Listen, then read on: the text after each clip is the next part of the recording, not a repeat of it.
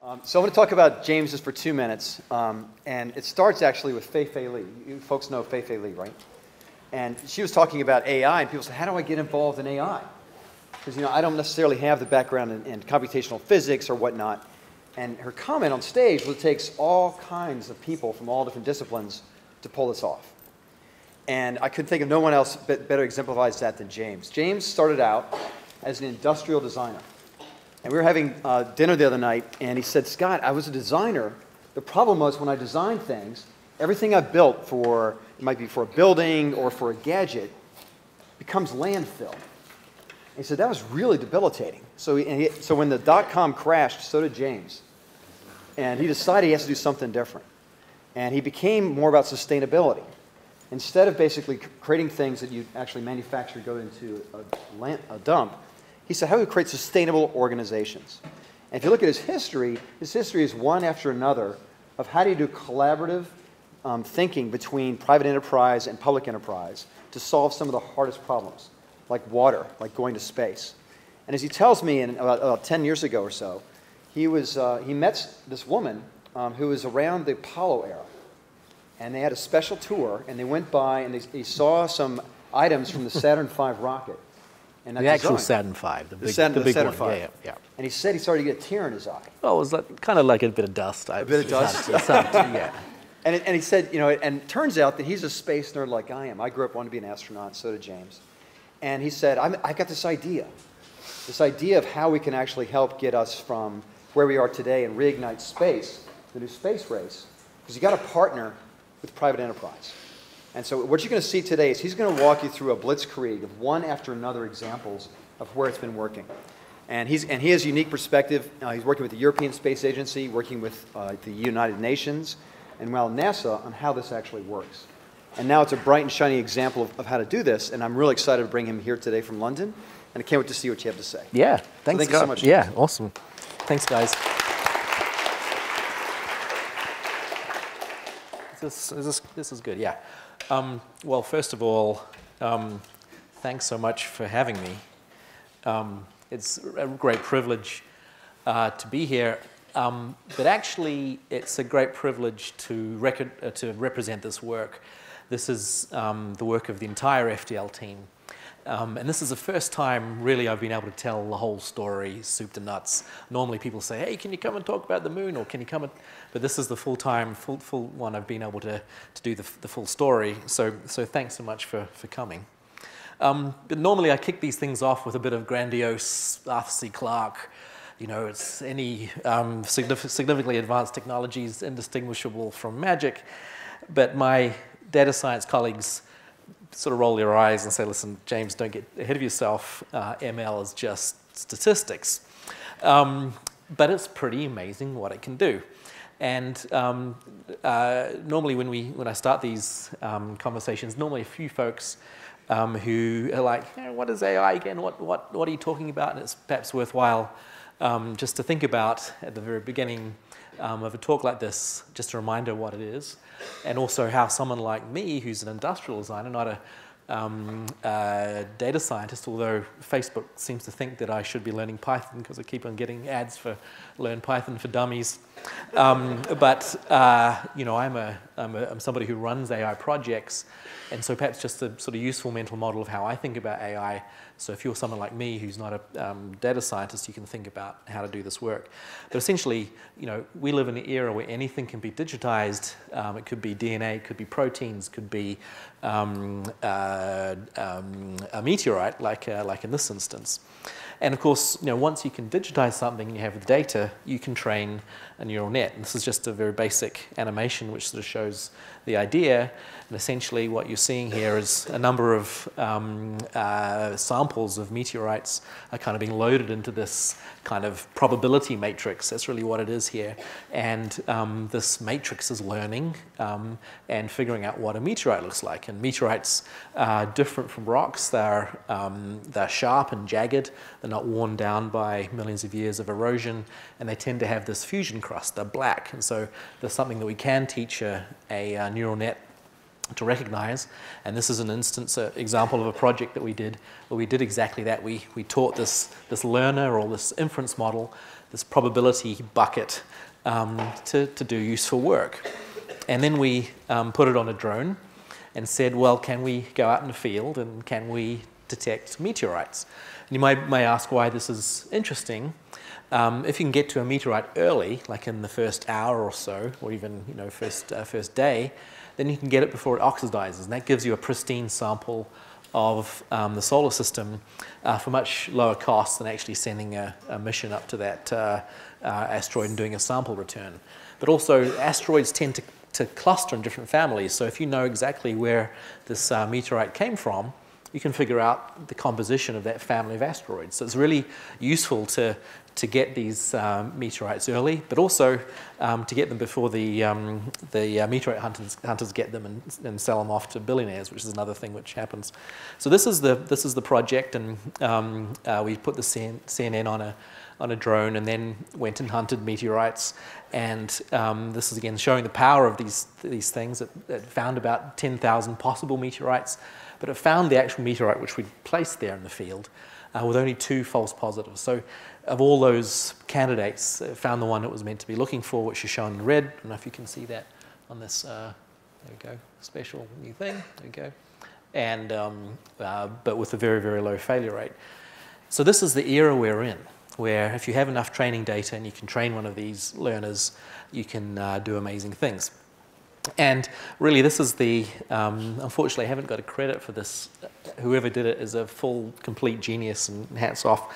But really shows the power of this, because once you've trained a neural net, neural nets can see things. And of course, we have our mammal brains and our mammal eyes and our mammal ears, and we can't see all of the data that's in the universe. And we're very good at 2D and 3D, but we're certainly not good at multidimensional. And this is really where the technology gets exciting, because we now have this tool for looking at multidimensional problems. Of course, space is the perfect example of this, where the data we're getting is far beyond our mammalian senses. And so this is really the aegis behind FDL, Frontier Development Lab, and NASA said, listen, why don't you partner with Silicon Valley, some of the best names in commercial AI and commercial space, and can you build a research accelerator to help us do kind of cool stuff, and stuff as we're aspiring to do, like return to the moon. So here are a couple of projects which basically show how AI is helping thinking about going to the moon. And of course, we're in here in Silicon Valley.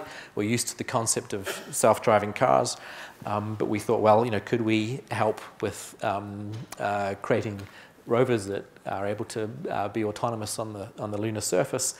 But really, the first thing you need to do is build maps. And of course, there are no maps on the moon. And this is one of our NASA colleagues explaining the problem. And that kind of area he's looking at is about the size of Switzerland. And you think about a rover, which is perhaps the size of an icebox, we can see sort of space of the macro, but that detail that's needed for a rover to actually navigate craters and slopes and all these other potential pitfalls, we don't have those maps yet. And so we asked ourselves, could we use AI to do this? Because it's a really massively time-consuming problem. In fact, we figured out it would take about 1,000 years for one intern at 20 minutes an image to do this, because at the poles, the light is changing. The incidence of light means that the shadows are very long. It's a particularly difficult thing to do. It just takes a lot of time. And so we thought, well, listen, let's see if we can get an AI to do this. And first of all, we needed to sort of tag the images. But of course, there's no ground truth, there's no training data. And talking to you guys, you'll know that that's kind of one of the most important things of an AI project. So we built this with the help of our friends at Intel. We built this game, citizen science game, that allows citizens to help the CNN, the neural net, figure out where craters are. And so in the process, we are training how to identify craters on the moon and start building these maps. So just to give you a sort of sense of what that achieved, 100 times speed up, same kind of efficacy, if you like, as a human, 98.4 agreement compared to a human. But of course, that's on one laptop. So you can imagine as soon as we put this on a big cluster, we can solve this problem pretty quickly. And this is, again, showing the power of these tools. And we thought, well, okay, now we can build maps. The next problem is once the rover's on the moon, the next problem is there's no GPS. So how do we know where the rover is? And so, this is the question, where am I? Can we use artificial intelligence to help localize? And so again, one of the missing ingredients here is training data. And so what the team did is they imagined a rover approximately this high and all the views around that rover, and they created a synthetic moon, 2.4 million images, and they built a neural net that was able to essentially figure out a reprojection of those images from the rover and then match that to an actual satellite image from the Lunar Reconnaissance Orbiter. You can see here the thesis is that the neural net is able to figure out exactly where the rover is by looking at this reprojection. And this work is still in progress, but again, it sort of shows the potential to solve this, and it's exciting because if we do this, we can do it for Mars and Mercury and essentially all the other rocky might be a bit harder on Titan, but we can do this for all the rocky planets and moons in the solar system. But of course, these craters are cold. In fact, some of these craters in the lunar poles are the coldest places in the solar system. And that's where the water is going to be. If we want to build human bases on the moon and have long-term sustainability in the solar system, we have to solve the water problem. And unfortunately, it's in these very hard-to-reach places. And so putting a rover into a crater is a high-risk proposition. And so the notion is that we could have a lander, which essentially is a relay lander, and that's somewhere safe, and it lets the rover go into these sort of dark places.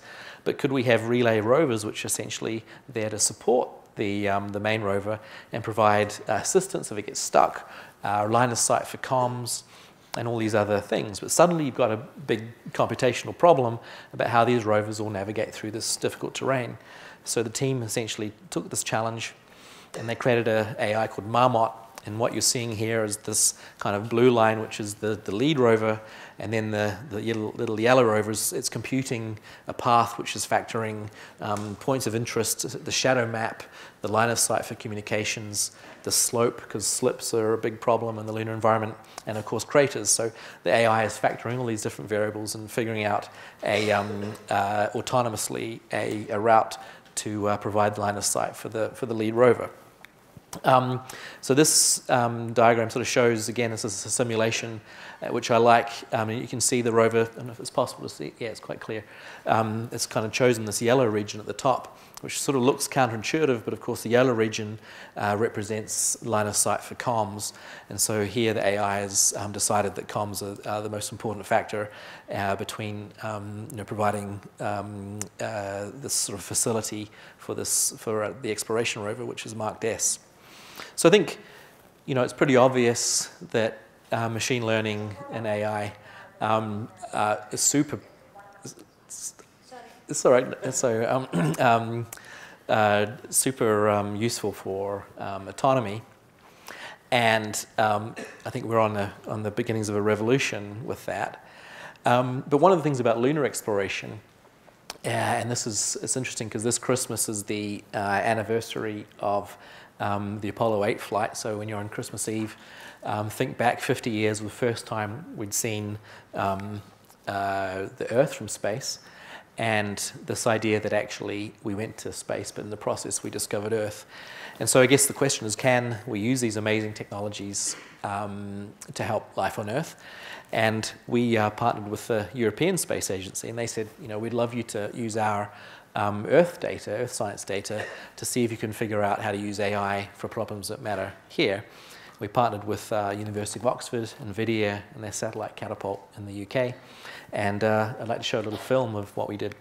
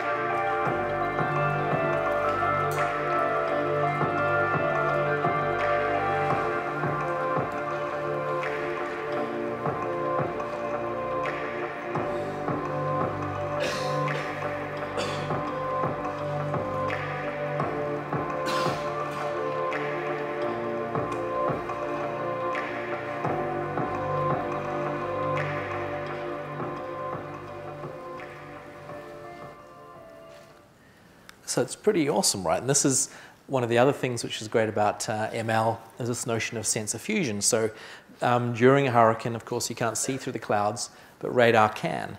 And so this project essentially is fusing very high-res imagery and fusing that with SAR, synthetic aperture radar imagery, and being able to create a portrait of what's happening through the clouds. And the notion, what you're seeing here is a visualization of a sort of future application that we are imagining where we could provide this information in real time for disaster responders. So similar notion, this idea of data fusion. The task here was to use Sentinel imagery, which is hyperspectral, high multispectral imagery, and apply this to very high-res imagery of urban environments, and map essentially the informal settlements of the world's poor. These maps don't exist, yet 1.8 million people live in informal settlements. And so using this technology, we can start, for the first time, really getting understanding of where the world's poorest live, which of course has huge utility for aid agencies. So, I think a lot of people are saying, well, does AI present an existential threat? I'm kind of going to go out there and say I'm kind of diametrically opposed to that, or not opposed, but at the other end of the spectrum, perhaps better to say. I believe that AI is going to be phenomenal for the next few years, and we're already using it to do this, to help defend the planet. And I just wanted to share a few examples of how we're doing that. So this is a little example of why.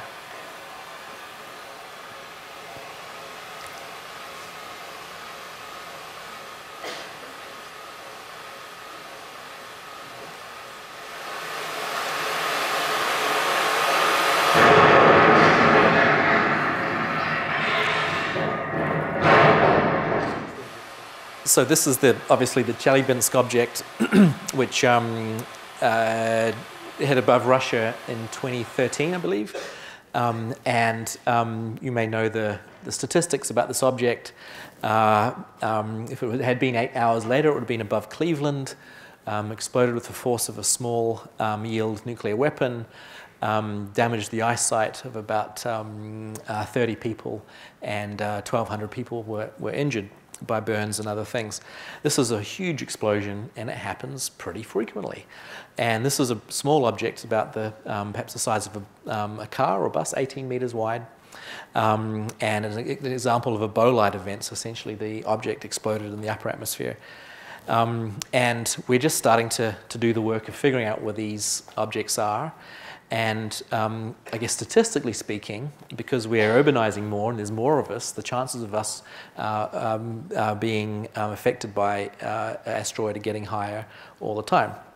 And so, of course, NASA's tracking these objects, and don't worry, there's nothing big coming our way. Well, not for 250 years anyway. But one of the jobs of the NEO office at JPL is to track these objects and have a look at them as they go past and get a radar image. And why radar images are important is because if we can get a radar image, we can then shape model it, look for its center of mass and its shape. And that's important because its shape is affected by a thing called Yarkovsky radiation. This affects its orbit. So really detailed orbits. So you need to know their shape to really figure out the orbits accurately. But also, if we want to move it, we need to know its center of mass. We need to know what shape it is. To do the work of shape modeling takes an expert about a month. It's a really labor-intensive problem, and NASA has 450, so you can see it's a big backlog. So we asked the question, could we use AI to take these radar images and just let's do some shape modeling?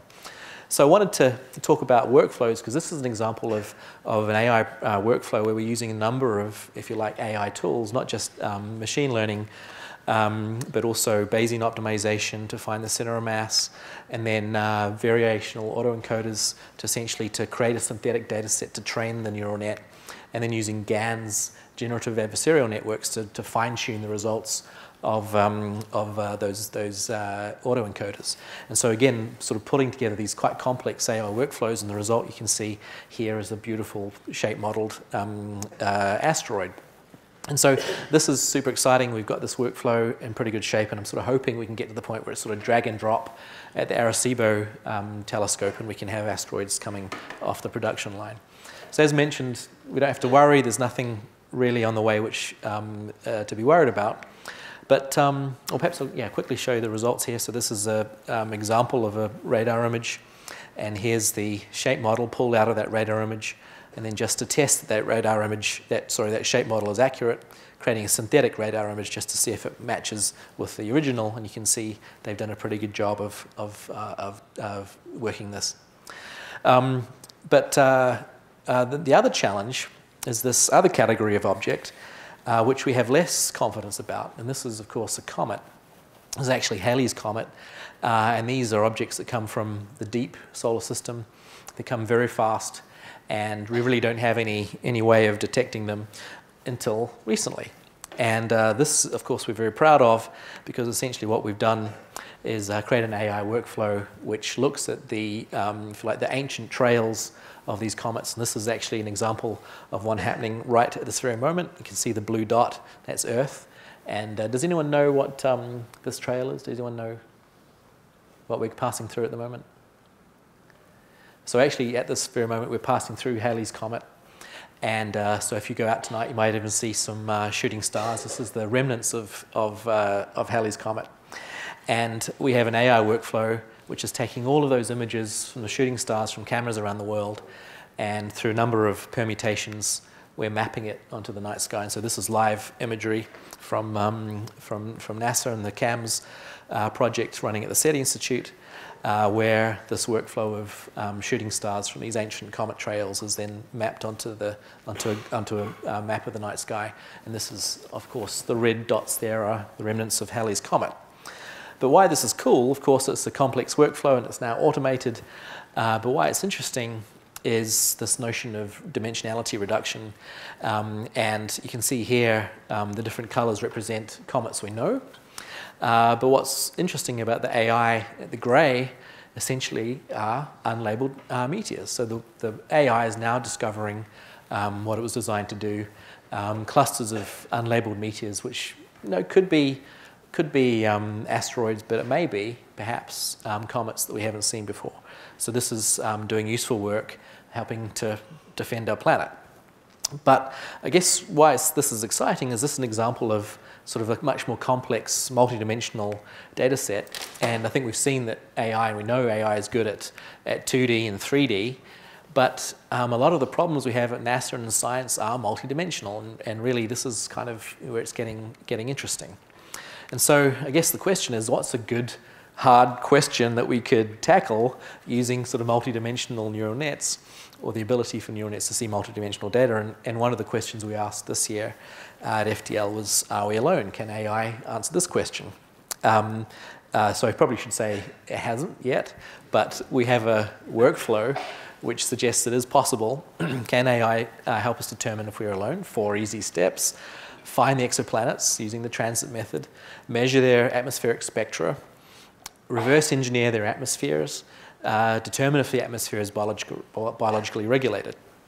And this is sort of where we're at the moment. We're at stage 1 of this journey. But we sort of know what it's going to take, and over the next decade, we're going to work our way down through these 4 easy steps. And we're going to need AI to really help this journey. And so this is the first part of the journey.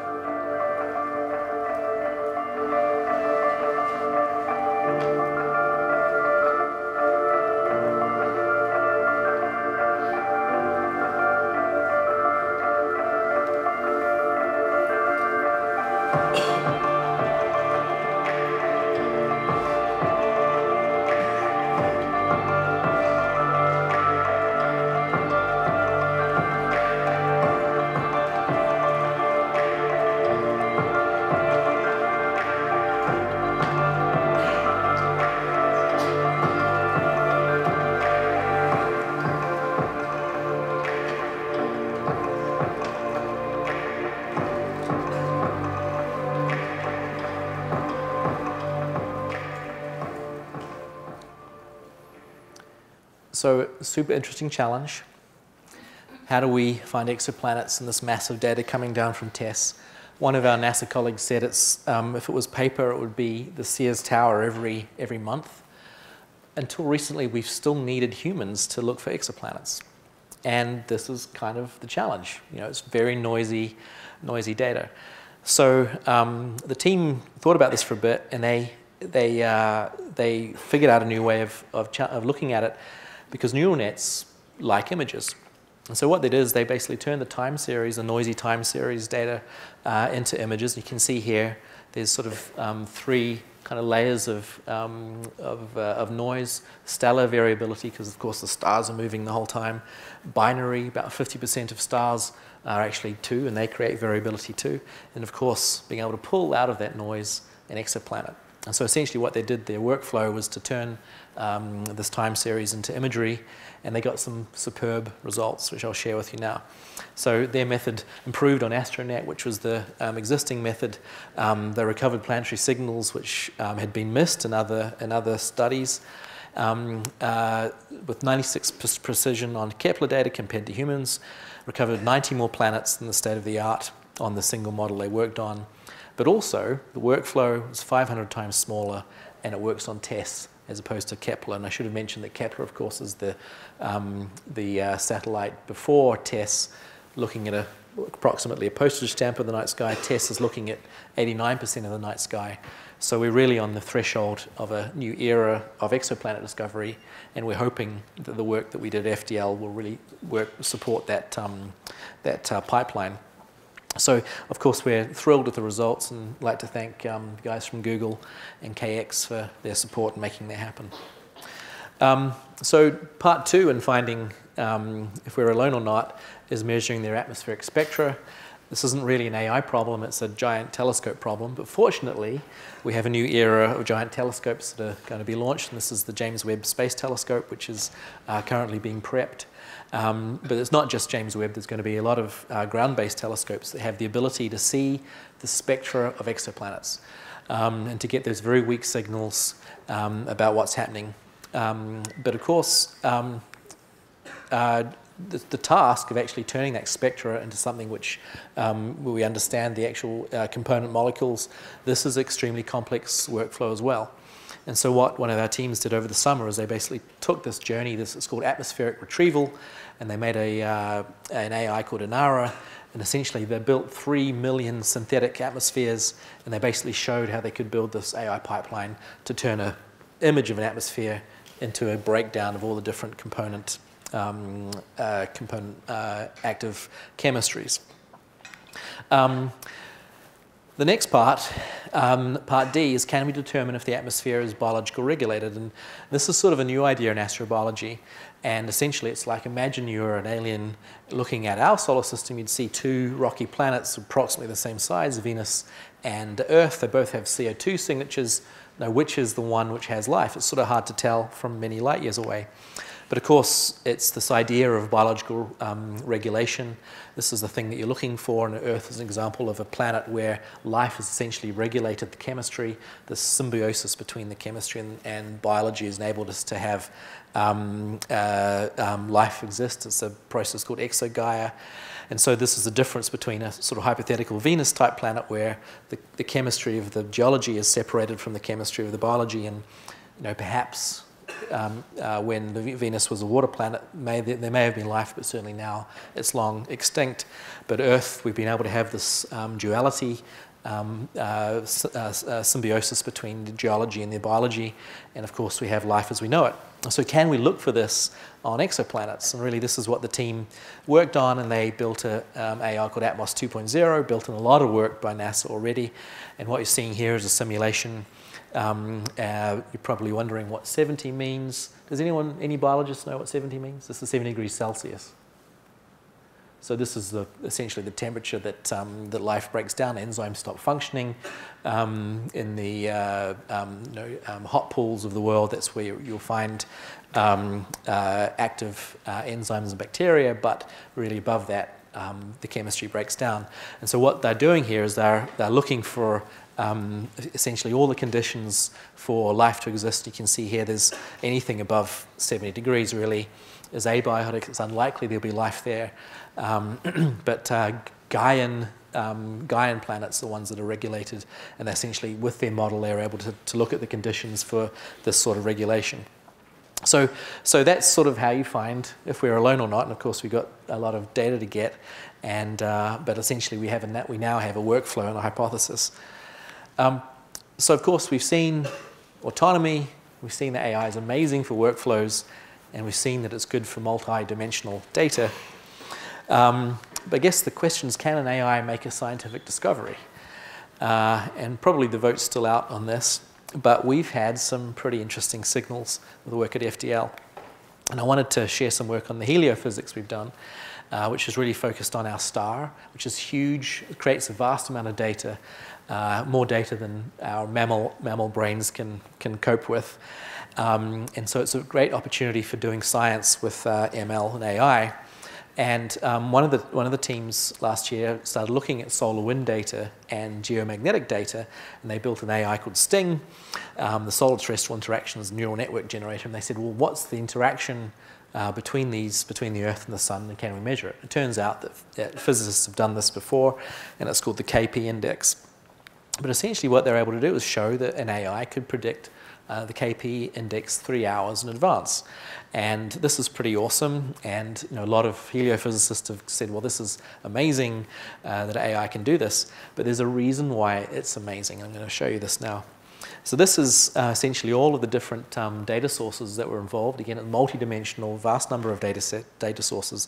And the bars in orange are very, very small receiving stations that really shouldn't matter. They should be at the long tail of the data, but for some reason the neural net was elevating them. And what they realized is that the neural net had basically tapped into the fact that the Earth's magnetic field tends to bunch around the equator. And all of these stations in orange are on the equator, one in Guam, one in Hawaii, and one in Puerto Rico. And so it had essentially elevated the importance of these data sets. And it's an example of an AI making a discovery without any prior knowledge of the system. And that's super interesting, because it makes you wonder what else we could do. And so next year, the team, sort of inspired by this, they started looking at solar data, geospatial data, and ionospheric data, and they said, well, can we predict GPS scintillation? Why this matters, of course, is self-driving cars and ships and planes, and now technological society, which is based on GPS. And they were able to take this idea that there were some signals that were better than others, and they figured it out that all of the receivers in Canada essentially were giving the pristine signal of GPS scintillation, and so they were able to build a model for prediction of GPS, and this is it. And so this is pretty cool. So this is predicting GPS disruptions 1 hour in advance. You imagine this for air traffic, for so many of the things we depended on, and they improved the existing models by about 70% using neural nets. And this is kind of what's amazing, is that we've seen that neural nets are able to improve on physical models, and that means that somehow the physics there's some aspect of the way we're building these models which isn't quite accurate. And of course, physicists will tell you, well, that's because we're using a sphere and and we're building this sort of kind of ground-up point of view of a situation. Neural nets come from the other way; they induce a result, but it suggests that there's an opportunity for discovery. And this is the last project, which I'm going to tell you a little bit about. I'm not going to talk too much because they still have to publish their results. But essentially, they were able to fix a broken instrument on one of NASA's spacecraft on the Solar Dynamics Observatory using the techniques that I showed you before. And they're able to do it in a way which is far better, in fact, 500 times better than the physical models. And this is where it gets super interesting. This is why we sort of believe that AI is a new era of discovery. So before I wrap, I just wanted to say thank you so much to the folks involved, certainly our colleagues at NASA Ames, the Space Portal, our colleagues at the SETI Institute, and we couldn't do it without them. but also commercial AI leaders really in the valley here, NVIDIA, Intel, IBM, KX, and Google, but also leaders in commercial space, Space Resources Luxembourg, Lockheed Martin, ESA, X Prize, Catapult, and the University of Oxford. But really, the true genius of these guys, and this is our researchers, they do the hard work, and I get to kind of get the glory standing here. So this is our team from 2016 and their mentors. This is our team from 2017, and this is the team from this year. Of course, if you're interested in joining for FDL, we'd love you to apply. It runs every summer for 8 weeks, and we'd love for, we've had a few Stanford folks join, but we'd love more. And really, just to wrap, I just wanted to share some learnings from, I guess, my point of view as a kind of project director, not a data scientist, and how I look at it. And I guess the first thing, if it's not obvious to this crowd, is that AI solutions are complex pipelines, often using multiple tools. And so this sort of notion that you can get at Python for beginners and start, you know, making the next Facebook or whatever, it's probably in my opinion, I guess, I mean, Scott and I was chatting last night, and it's much more like climbing Mount Everest. You couldn't climb Mount Everest by yourself. You need to have this sort of kind of pyramid of Sherpas to get you there, and that's certainly the true of AI projects. And I guess the next learning is, well, this is really just the point of view of these AI toolboxes, and this is some of the tools that we've used at FDL: neural nets, autoencoders, GANs, Bayesian classification, regression trees, and t-SNEs.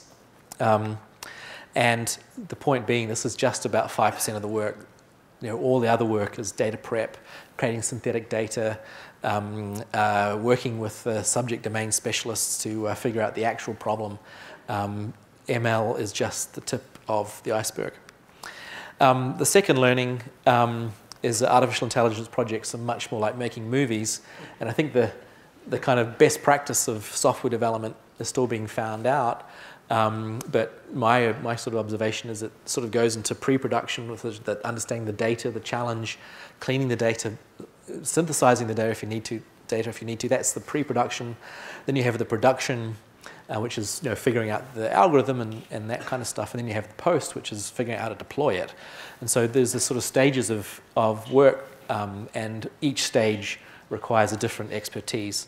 And so it's much more like making a movie than it is a traditional software development. And there's this great quote from Google AI, which I totally love, which is ML is like high interest credit card for technical debt. It's hard work, and that's why it's much better to do it as a team. Interdisciplinarity is key, and I was trying to think of an analogy for this, but actually the original data scientist, you probably know, is John Snow, the guy, he was an anesthesiologist, and he, at the time, all the experts thought that cholera was from bad air, but he was the first person to really use data to figure out the problem and realize it was bacterial or germ microbe infection. He's an example of interdisciplinary approach to a problem. And this is exactly how we think at FDL. How do we get people who know the problem but don't know the data, the tools, and people who are expert in this toolbox but don't know the problem, get them together, and that's how the magic is. And then lastly, it's imperative that AI research remains open for the good of all. And I think we've seen there are some really good reasons for this. And the first one is, I guess, ethics. Like providing visibility into what's happening is part of being ethical. And this is really important because you've seen here, we're using AI for comets and moon rovers and detecting GPSs. But in the future, we're going to be using AI for life and death. And it's imperative that these things are open. It's imperative we can look inside and see what's happening. the models need universal benchmarks on efficacy and dynamic evaluation because models change, data is dynamic, and we need to be able to evaluate these things in real time. And I guess one of the fears is that if these things are proprietary, then we can't look inside them, and certainly we might not necessarily be able to monitor and optimize them without repercussions legally. And so we want to have a scenario where this stuff is done for the good of humanity, for everybody. And so one of the reasons why we believe in this so strongly is we want all of the outputs, and this essentially is all our AIs that we've developed over the last 3 years. And as we say, we do this for the benefit of humankind. We're going to put these into a resource that everybody can use, and we're calling this SpaceML. And the idea essentially is it's a sort of combination of repository where training models can be monitored, data availability, but also the DevOps for deployment. And so we're providing this resource where this work can be evolved and built on. So yeah, I guess in closing, you probably see like I'm a zealot. I believe AI is good. I think as long as it's open, it's going to be one of the most profound technologies of, I guess, of our lifetimes. But it's just fancy statistics. And with that, I'll leave you and say thank you. And open for questions.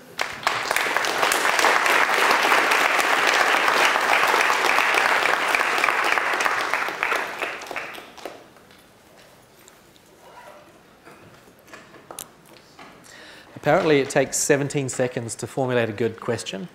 And I used to be a lecturer, so hopefully it looks like I'm quite relaxed. I think I got used to it. But I'd wait 17 seconds. 17 seconds, come on. There must be some good... Oh, yeah, over here in the blue T-shirt.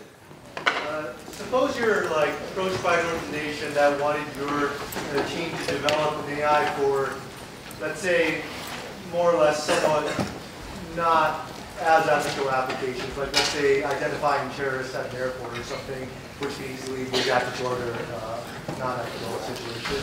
What, as a project manager, what do you do as a project manager in that case? Yes, a really good question. So the question was, like, I guess, what's the implication if someone approaches us with a challenge which perhaps is morally questionable, or where the clear line of sight for human benefit is a bit opaque. We have turned down organizations that have approached us with like clearly the benefit of this result is you, and we've said, listen, that's not for us. But I think it's hard to define. Like the example you used, detecting terrorists at an airport, I'd kind of say that was ethical. I think that probably is an ethical application. But certainly, like FDL is projects where everybody benefits using space data. So even if it's an Earth application, it's from satellites that are looking down on Earth. And our sort of belief is that that we also want projects which get people excited, and that's the sort of category of how we think about the questions we work on. Yeah. So my question is very tied to the previous one. So on your bio, it's mentioned that you've worked with countering extremism, for example. Oh, yeah. Could you talk a little bit to that and how you use AI? Yeah, so the question was, in my past worked in countering violent extremism. That was before AI was invented, so we never used AI in that particular instance. But what's interesting about your question is a lot of the problems that we worked on are systemic in nature. So probably the way of describing that is they're cybernetic. And no one uses the word cybernetics because people invoke sort of Bionic Man and robots and Terminator and stuff, but cybernetics is the study of intelligent systems. And nowadays, we probably would look at that problem and say, well, how do we apply AI to this complex system? And we're looking for keystones or high points of leverage within a system. If we can understand what the highest point of leverage is, then we can then more effectively deploy resources to solve that problem. And this is an really exciting potential use of AI, is to find keystones in complex problems. And the classic analogy is when you look at Yellowstone and this realization that the wolf is actually one of the most important predators in that complex system, that's the sort of work that AI can help us do, and I'm excited about that potential for this technology. Oh, yeah. I think you had a bullet that seemed to worry about proprietary software being developed and so on. Some people even worry about the data being siphoned off to money-making corporations, in particular in weather forecasting and so on. Could you expand a bit on the worry about maybe all mankind may not benefit directly, but profit-making mankind may? Yeah, I think it's a really good question. The question was basically availability of data, and should that be made available for all, and of course there are some really challenging questions about releasing the data, particularly when it's relating to human health. And I think one of the things that we want to do is create scenarios where essentially there's a way of anonymizing that data set, so all that we'd release is the inference model. And so essentially there are ways of doing it where the data goes into the system, the inference model is created, then that's usable for other people, but the data remains firewalled, if you like. And that's kind of, if you like, one way of tackling the question that you sort of came up with. But I think it's really important. People fetishize the algorithm. The data is just as important in the solution, and certainly, like, it's one of the reasons why we talk about being open with the intellectual property for the inference model is unless you have the data, you can't do the work. So I'm not sure if that answers the question, but that's sort of one of the ways we're thinking about. Yeah. In particular, if people are not really worried about it, they should read the book The Fifth Risk, which talks a lot about the weather forecasting situation with data and politics. Yeah, absolutely. I think AI is, for those sorts of problems, those fifth risk problems, is very exciting because it enables us to see things that perhaps we weren't factoring, and give them a weight and say, listen, it looks like this actually does matter. We should be, the data suggesting that we should care about it. And of course, human beings, when they're confronted with data and they can't be bothered to think too hard, they'll go with that. So, you had a question? Yeah, thank you for your presentation. I have a question regarding to your, let's call it, alien project. Is it possible to measure kind of to kind of collect the data over time, so that you can actually measure something like pollution, rather than just saying, okay, this is how the atmosphere looks like, and this may be biologically regulated or not? Yeah. So the question is a super interesting one, and it's basically if we looked at a exoplanet for a number of months or years, could we see fluctuations in pollution? And of course, that would be in evidence. That would be a technosignature, because that would be evidence of a civilization as opposed to biota.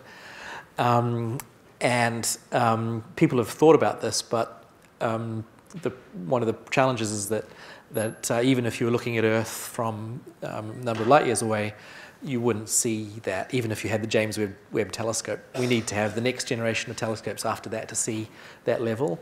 And that's one of the reasons why we're looking for, if you like, the biodynamics between the big main molecules, because that's essentially, those are the signals of life, rather than those smaller things. Although some people have thought that it may be possible to see ozone, but that's a good question though. Yeah. I noticed Trillium technology also do some work about healthcare. You developed a strategy for that cancer, obviously. So I major in healthcare. I'm also use academic fund.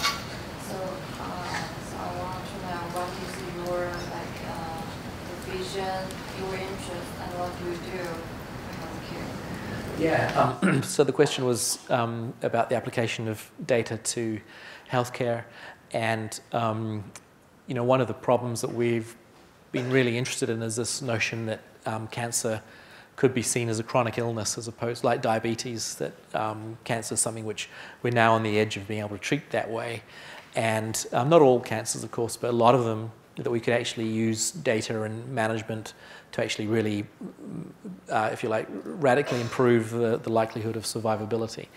And this is about the patient journey. This is about all everything from early testing, better testing, all the way through to how effective the drugs are, understanding the genome, the specific phenotype of how that drug is interacting. And see, these are all opportunities for AI along this, if you like, patient journey. And so that's how we look at it, is that this is really the low-hanging fruit for AI, working on these problems where there's a clear patient journey and it's possible to optimize that journey. Yeah, at the back.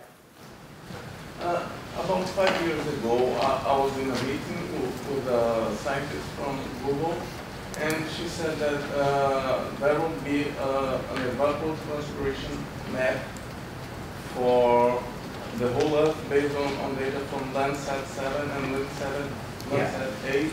Yeah. And that it would be available for scientists to do research on that to predict food production, for example. Yeah. And, well, how did this go? Because I haven't seen this available.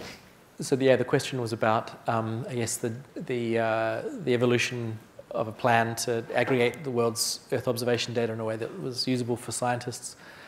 And I mean, of course, a lot of people have been working on this, and I know Google have a team which is doing that already, and I think that's fairly mature.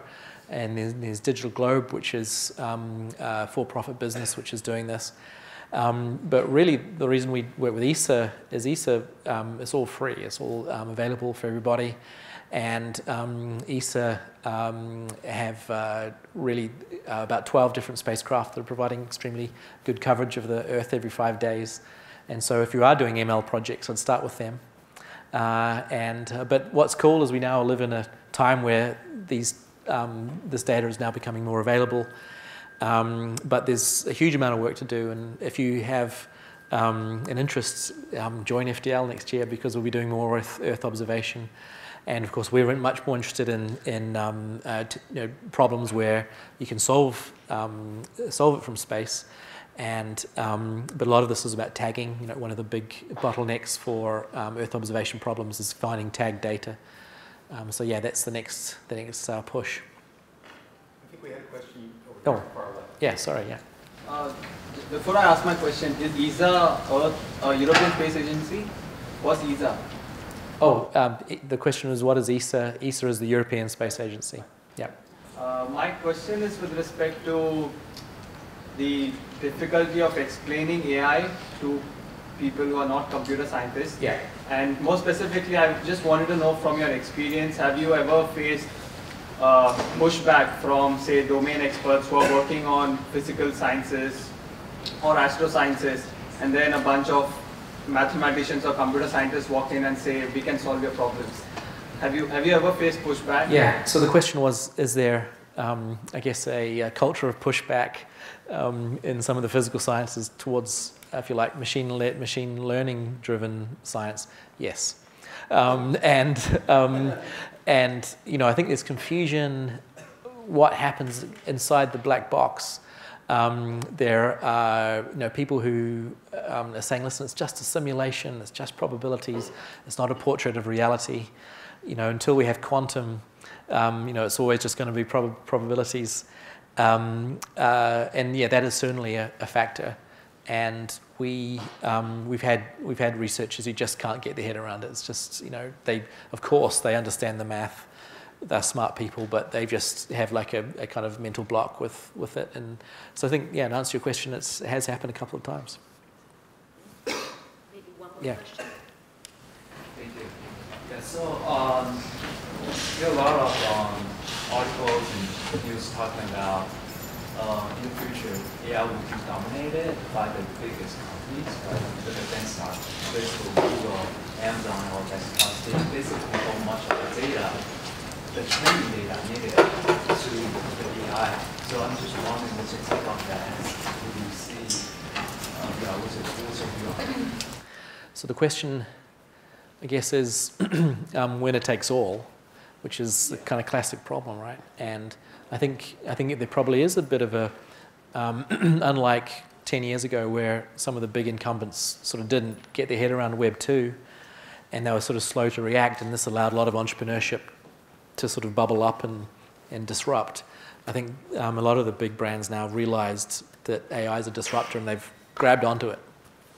And so the question is it going to be a winner-takes-all scenario because of the fact they have access to the data? But it's interesting because in your question, there's sort of the answer, because you talked about training data. If you are an entrepreneur and you have a methodology to get an AI to train itself, then you've got something. And I think that's the way, I think there's still opportunities for smart folks to get an opportunity to build something. But you're right, like this kind of the beachhead of data ownership is a significant barrier for startups. Yeah.